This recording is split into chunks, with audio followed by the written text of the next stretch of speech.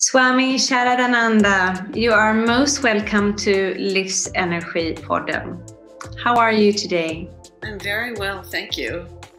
And I thought since we're going to be talking about mudras, I'd actually start with a mudra that everyone probably knows, which is Namaste. Namaste. Is this used for hello as well as bye-bye? Yes, because what it really means is, my soul or greets your, but actually we're one. We're one. Beautiful.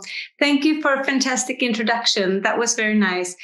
I just want to tell all the viewers about you very shortly. Swami Saradananda is one of the authors that we have launched books from before.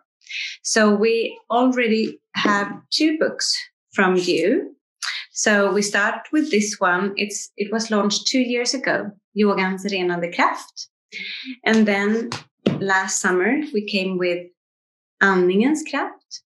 And both these books have been very popular in the book club. So we're super happy to now launch the 3rd of this series called Händernas helande kraft på svenska.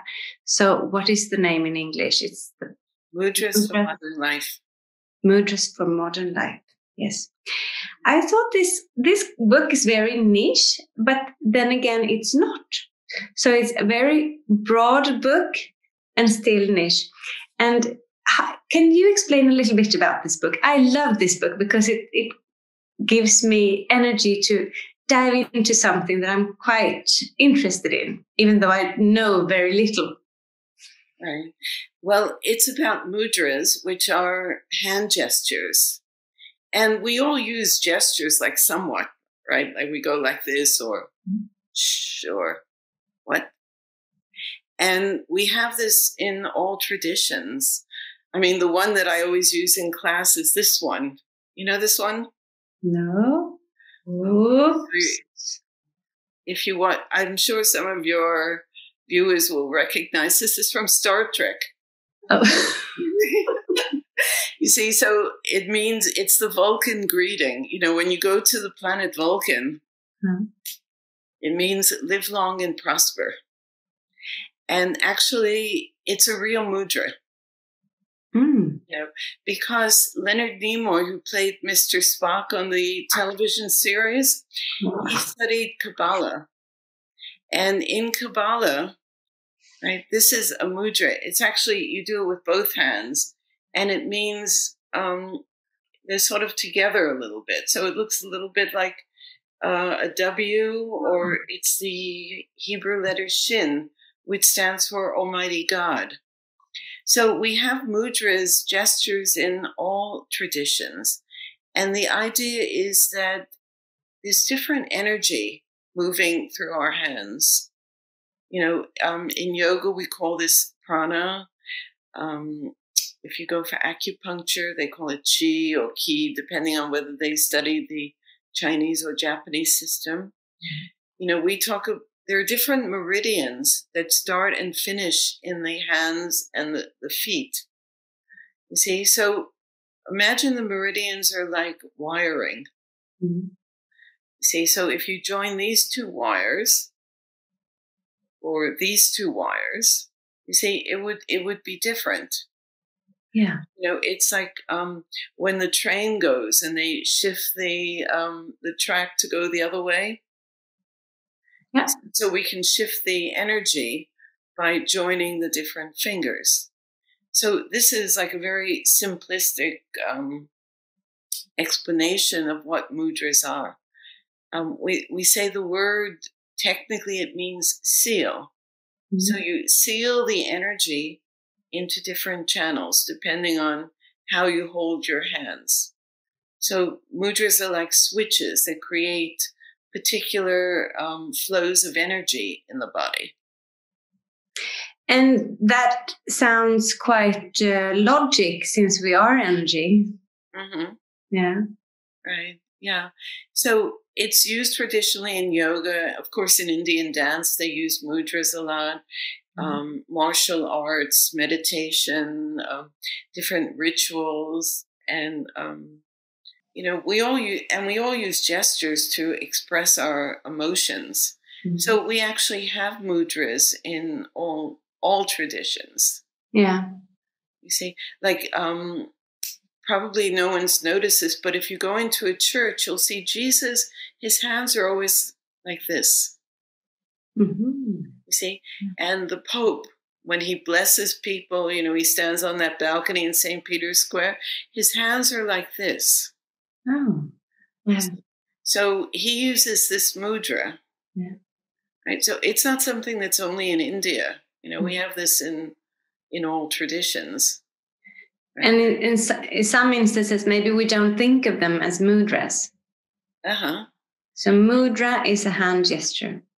Yeah, it's a hand gesture that channels the energy in a specific way. Yeah.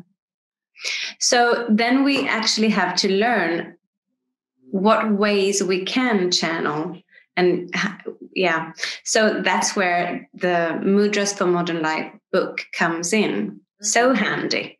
Tell me a little bit about mudras and your life, because still you have written a book about it. It must be a subject of interest. Yes, well, I've been studying yoga for quite a while, and I've been teaching it now for, I can't even remember, it's like 45, 46 years, so quite a while. You're one of the oldest yogis I know. Well, not the oldest, but, have practiced for a long time. Yeah, so I'm interested in different aspects of Hatha yoga. And I mean, nowadays, Hatha yoga, people think it means the easy yoga you do if you go to the health club and you don't want to do Ashtanga yoga. But actually, any physical yoga that you do is actually a form of Hatha yoga. Hatha yoga means that you're working with the prana, channeling the prana in the body by putting your body into different positions. You see, like, even when you do the asanas, the physical exercises, each asana puts the body into different position. It puts pressure on different points. Mm-hmm. So it's like giving yourself a shiatsu treatment. Mm-hmm. When you go for shiatsu, they use their hands to break up blockages of energy, or acupuncture uses needles, but yogis use asanas to break up blockages. And then, of course, we do breathing exercises to try to channel the prana into different areas. And then you could say an extension of breathing exercises is the mudras, which tries to seal the energy into different channels. Yeah. So I'm quite interested in this, in the different aspects of yoga that people don't normally think about or talk about or know about.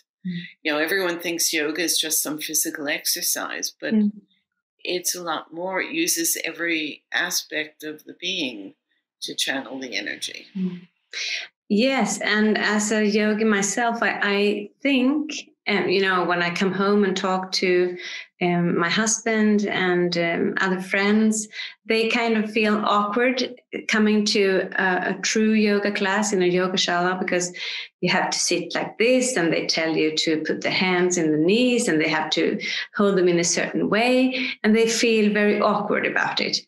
So they think this is something that yogis do to make things special, and it's not just because of it. It has a meaning. It has a role in the session, so to say, and that's why it's so interesting to hear. So why are we doing these mudras?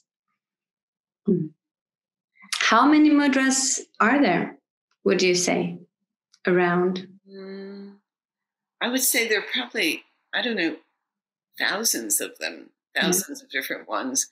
But in yoga, we have maybe 100 or so that we use ordinarily with yoga postures and with pranayama. Yeah. How many different ones do you use in a week or a month or so? Do you vary, or do you have a specific few that you use all the time? Well, it depends. I mean, for meditation, I would say there's maybe 6 or 8 very usual mudras that people use. But, people want to change every day.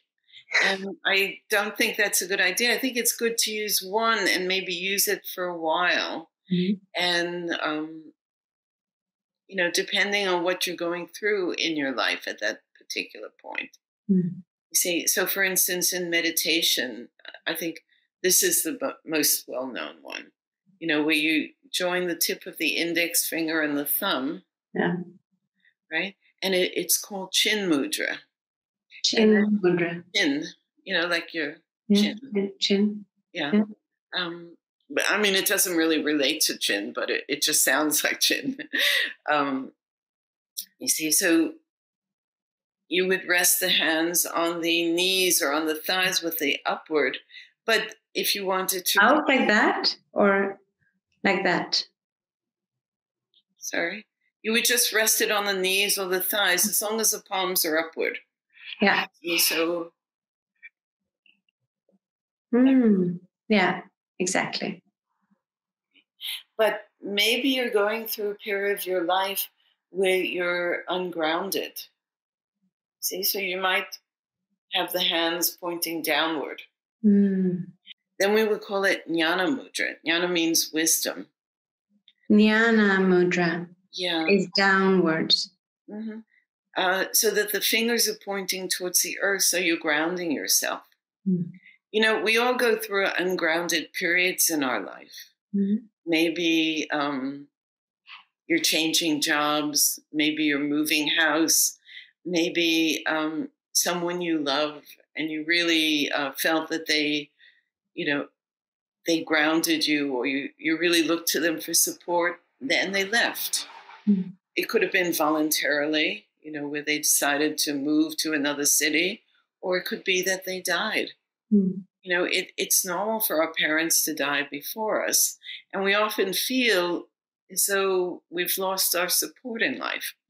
So maybe if you're going through a period like that, maybe you could use that particular mudra that would help you ground yourself in your meditation. Yeah. See? So I think which mudra you use depends on what you're going through in your life at that particular time. So meditation is one part where you can use this. Is there part of life? Is there another session or other moments during a day where you could use a mudra?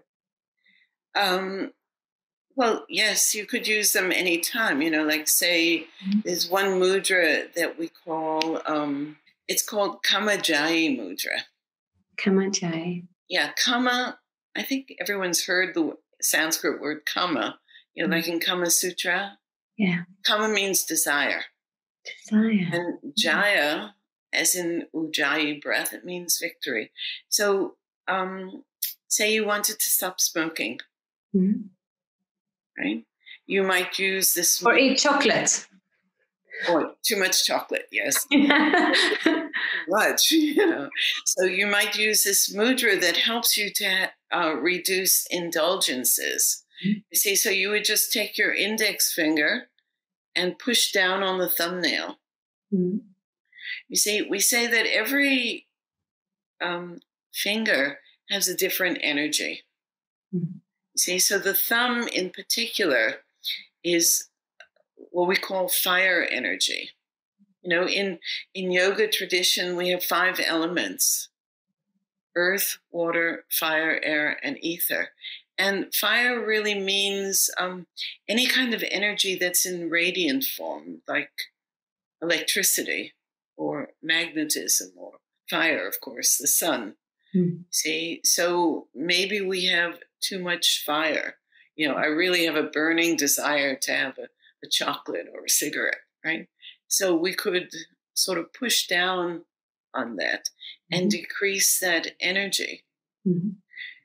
See, so I think a general rule we say is that when you join the index finger, when you join the thumb with another finger, it increases that energy. Whereas when you push down on the nail, it decreases that energy. So I think this is one that people might want to use like frequently. I want to use it every day, I think. Not to eat chocolate. Yeah, so whenever you want a chocolate, you would instead maybe, you don't have to stop and do it. I mean, you could just, go about your day, but just hold this mudra for a few minutes. Good thing. So can we go on to the next fingers? Because I think this is really interesting. So fire, indulgence. Yeah. So, and this one is air. You see, so we say there are 5 elements, right? Means that matter can be in 5 different forms. Matter can be solid, we call it earth. Matter can be liquid, we call it water. So it doesn't mean just the water you drink, but it's anything that's in liquid form. Matter can be in radiant form, fire, or matter can be in the form of gas, air, or space. You can have empty space. So each finger relates to a different one of those elements. Okay, now we always think we should start here or start here. But actually, if you put your hand like this and it's a circle, you see, so it's earth, water, fire, air, space. One more time. Earth. See, so I don't know in Sweden where you wear your wedding ring, but the wedding band here. Yeah. So you wear it on this finger. Yeah. See, so I mean, I know people do it just because it's tradition, but maybe why is it that tradition? Well, earth is the energy of stability, security in life. So when you get married, you want a stable relationship. You see, so you would wear your wedding ring on that finger of stability, right? Water is the little finger. Fire is the thumb. Fire is, it like fires everything else up. You have an opposable thumb. It's the only one you can join with the other fingers. Right? Air, which is the index finger. And then space, the middle finger. Space. Right? So these are the 5. Water, fire, air, space. Yeah. Good. So if we wanted to increase that energy, right, we would join the thumb to that finger. If we wanted to decrease that energy, we would push down on that one. Also, anyone who's worked with the chakras knows that we use these different elements, right? So we have the first chakra is earth, second is water, third is fire, fourth is air, the heart chakra, and space, the throat chakra. You see, so also when you use Chin Mudra, right, and you have your hands like this, it's you're receiving energy and you're stimulating the heart chakra. And for me, for example, a lot of I can often feel that I have blockages in my throat chakra. Could I then start doing this? To work with that chakra daily. Right. Yeah, so if you wanted to increase energy to the throat chakra, you might just join the middle finger with the thumb. And then you could use it in meditation, or maybe you could just use it when you feel a particular blockage. Yeah.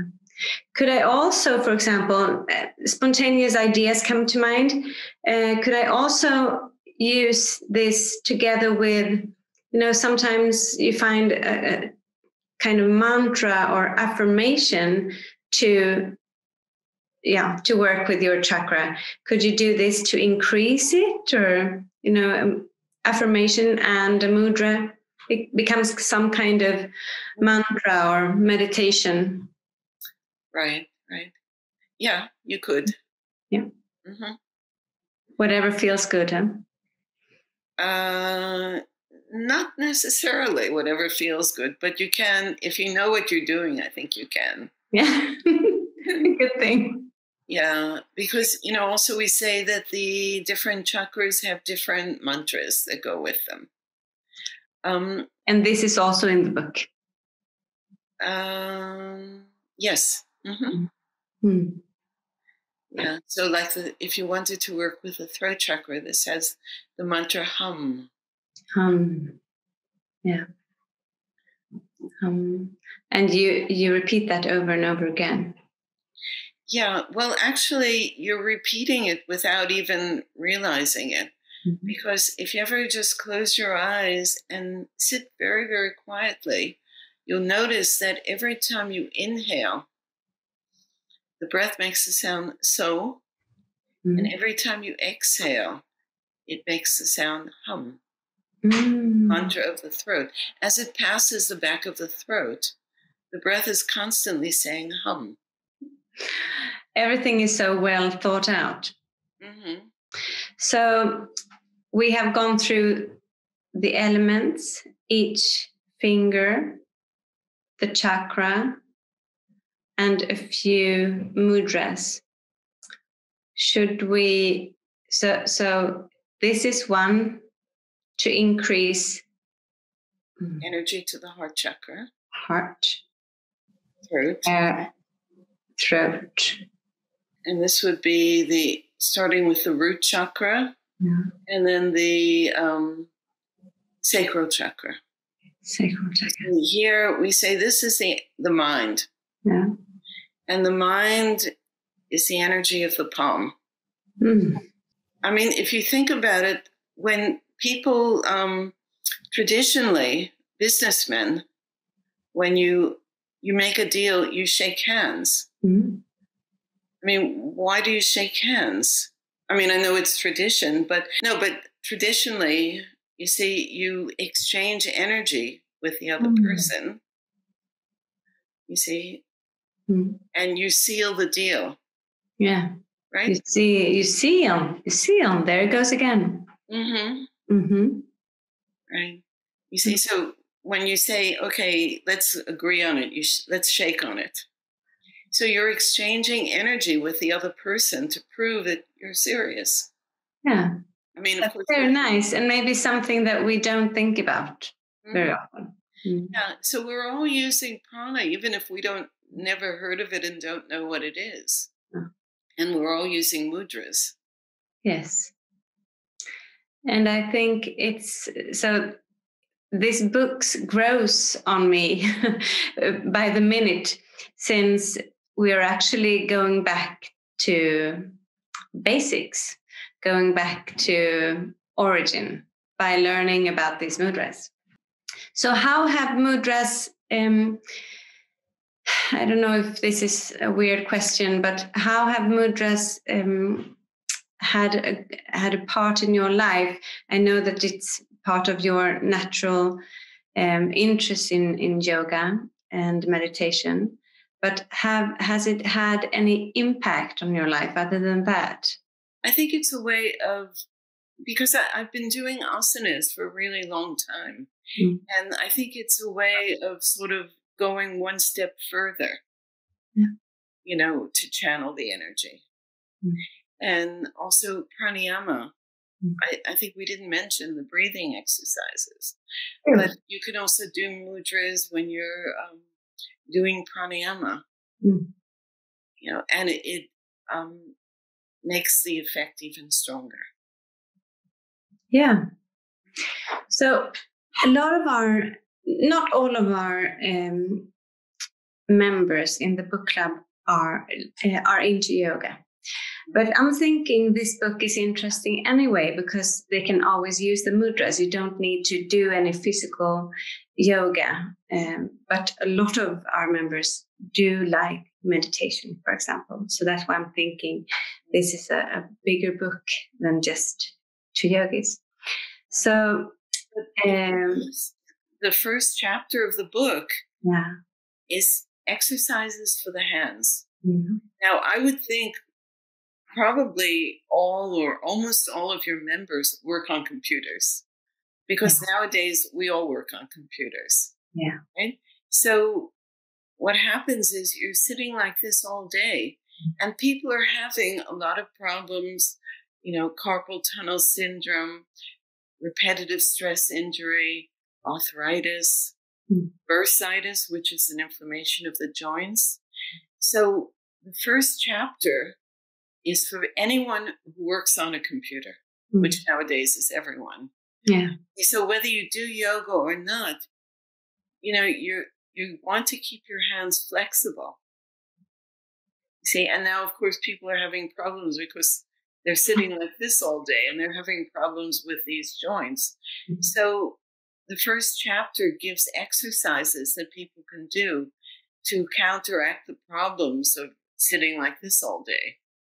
Yeah. And of course, you sit like, it's not just sitting like this, but you're actually fire up the body. So it's like people are becoming more and more round-shouldered. People are having trouble with their upper backs, with their arms, so then they have to have operations to, release the tightness in the wrists.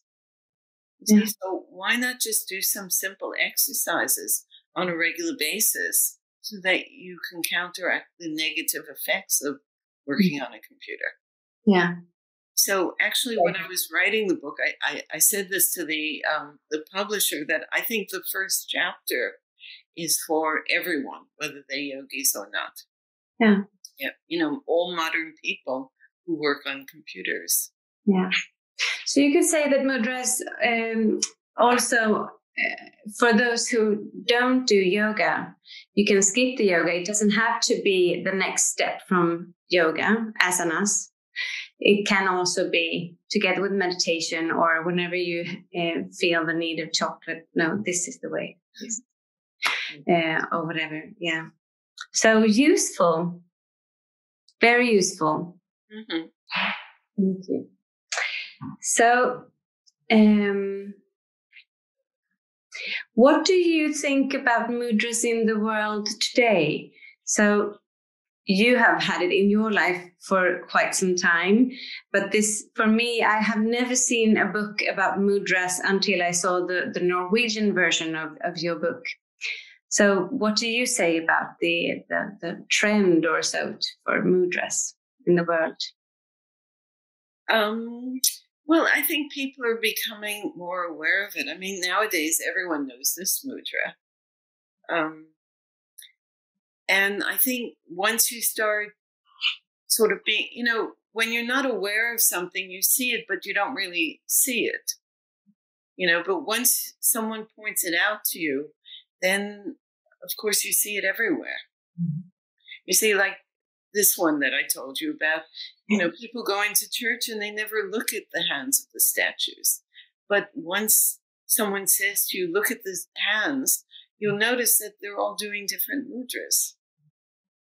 So I think it's something that's there, and I think it's something that's interesting, once we become aware of it. I understand. I totally agree with you. I think the same. When I saw it, I was like, yeah, of course we want to dig into this. Mm-hmm. Mm-hmm.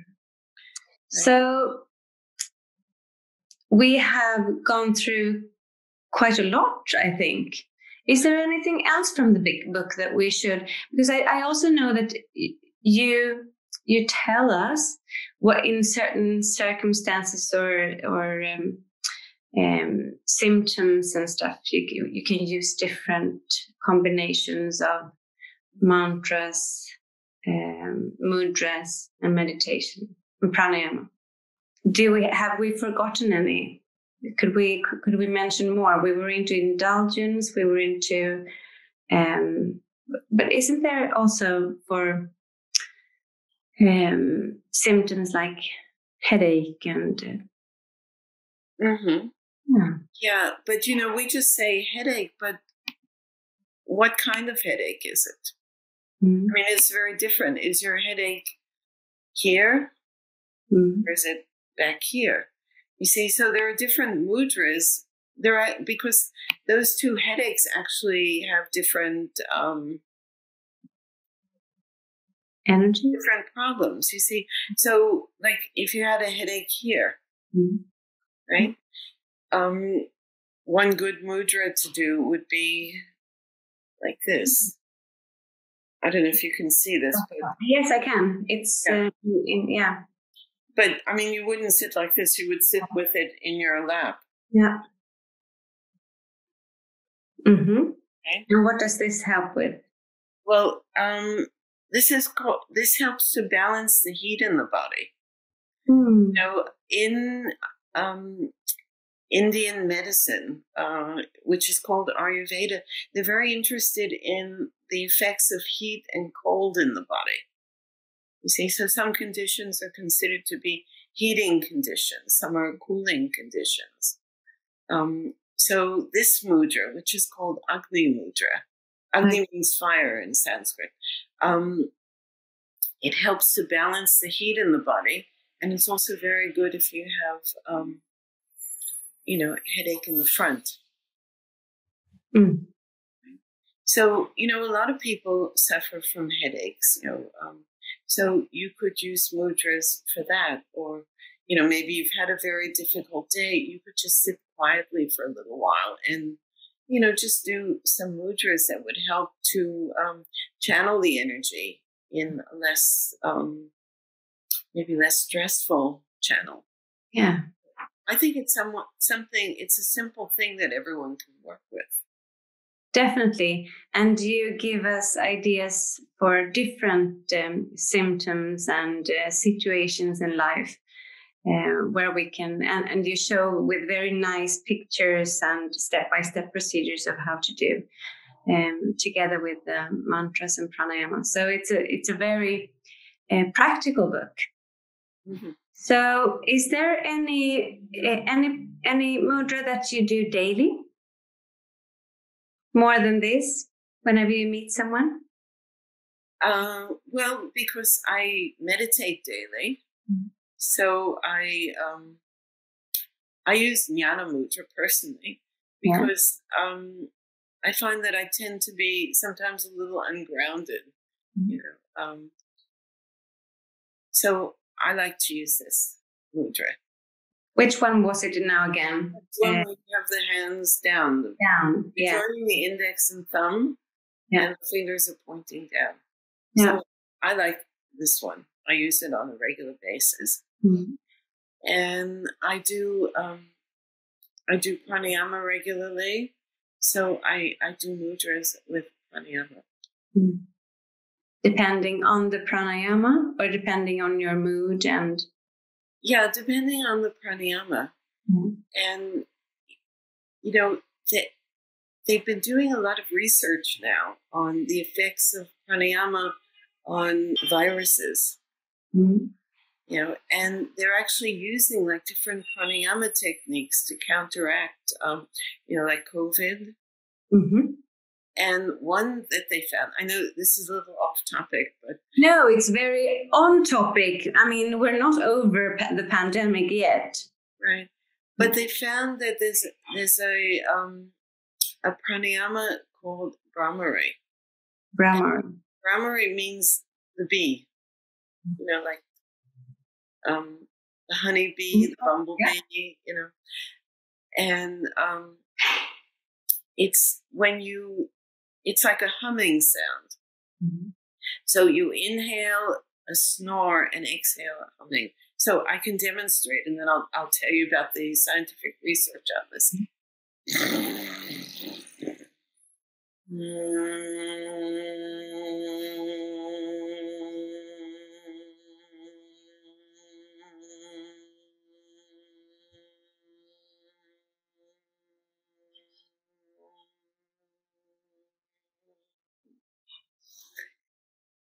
And they found that when you do humming like that, it actually increases what's called nitric oxide in the nostrils. Because air is mainly nitrogen. Mm-hmm. Now, normally we don't use nitrogen in our bodies. We only use oxygen. But when you exhale in that way, the body actually converts that nitrogen to something called nitric oxide. And nitric oxide kills viruses. Ah. And they've done a lot of scientific studies just within the past 2 years on this. Mm. And I was amazed because I Googled it and I found all the different, you can actually read the scientific studies.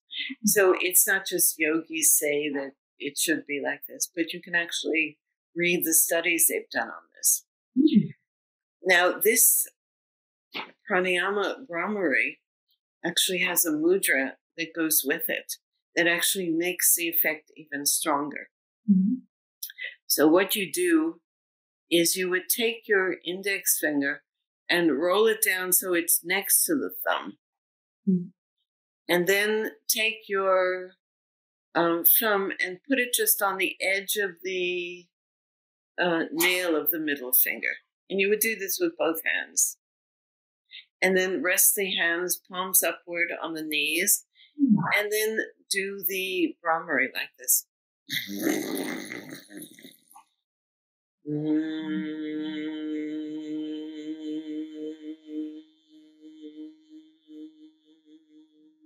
And it actually makes the effect even stronger. The snoring is quite hard to do. Yeah, I think it's hard in the beginning. Mm-hmm. So for beginners, we teach them just to hum. Ah, okay, that's why, because I've done the humming before. So the snoring part, what does that have to do with it? Is it because it was the humming outward that converted this? Yeah.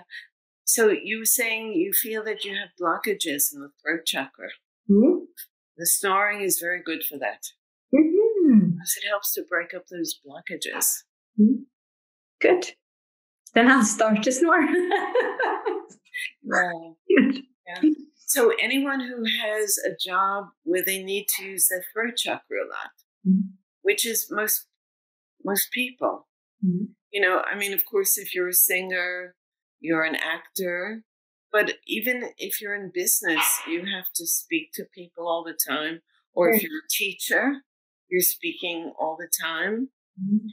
See? So, a lot of times we hold stress in the throat. Mm-hmm. So by doing that snoring, it helps to break up that blockage that we create by the stress. I also tend to think that a lot of self-confidence is in the throat chakra. Because if you don't have blockages, you feel more confident in speaking and in. I don't know if it has anything, if it goes together, but to me it does. Mm-hmm. Yeah, we say also the self-confidence relates to the solar plexus, the fire center. Mm-hmm. Because when you have no self-confidence, we say, I think we say this even in the West, he's got no fire. It's like a really sort of cold, insecure person. Mm-hmm. Right? So I think it also relates to the solar plexus. Makes sense. Mm-hmm. So is there anything else we should check box before we end this very informative and practical interview? Well, just to mention to your club members that I'm going to be teaching a course in the autumn in this. And it's a 5-week course starting, I think, the 7th of September. So it'll be like Wednesday evening, and it's online. Online, yes. It'll be an hour and a half for the online. And it will be for the Swedish market only, or? No. No? I live in London, so I'll also advertise it here in the UK, but it will be in English. Yes. With no translation. So, and I heard that Frederick Binet here in Stockholm will be part of it in some way. Taking the bookings in, because I think it's easier than doing an international transfer. So he'll be taking the bookings in Sweden, and he'll be advertising it to his students as well. Yes, and we will certainly have a good offer for Sweden, for Livs Energy members as well. Mm-hmm.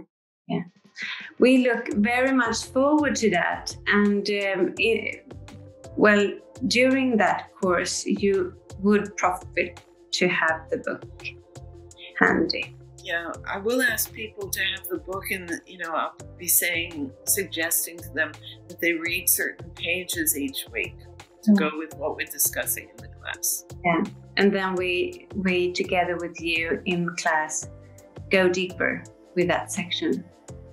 Right. Yeah, because I think it's often difficult to just learn something from a book. Yeah. Whereas I think if someone demonstrates it, then we can get it a little more easily.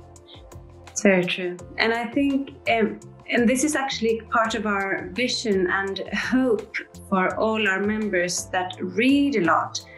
You can read, but you also have to practice. You have to embody what you read. So this goes very well in line with what we would like to do as a next step. We give out a lot of books, but we also want our viewers to actually practice, and because that's the way you evolve, and that's what we all want. Right. Yeah. In yoga tradition, there's a saying is that you don't heal a disease by knowing the name of the medicine. You actually have to take the medicine. Yeah. So it's nice to read about something, but it's not helpful unless you actually practice it. It's very true. Wonderful, Swami. Is there anything else you want to say to the Swedish audience of yours? I'm very happy that these books are being published in Swedish, and I hope you'll enjoy them and practice from them. Yeah, I hope so too. So, namaste, Swami. Yeah. Hope to see you soon. My soul greets your soul, and really, we're one. Really, we're one. Thank you.